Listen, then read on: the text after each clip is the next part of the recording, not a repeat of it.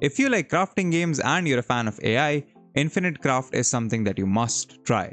My name is Yadullah, you're watching Candid.Technology, and in this video we're talking about how you can make a country in Infinite Craft.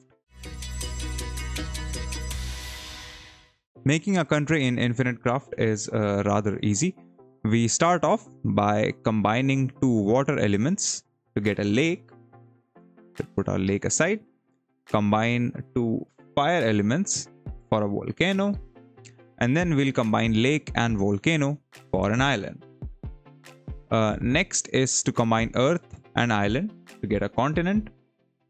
Continent plus lake will give us America. America plus earth will give us the United States of America.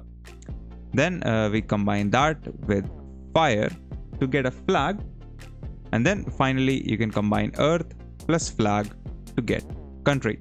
And that's how you make countries in Infinite Craft. If you like this video, consider subscribing, give us a thumbs up, press the bell icon, and tell us in the comments below what more Infinite Craft combinations you want to know.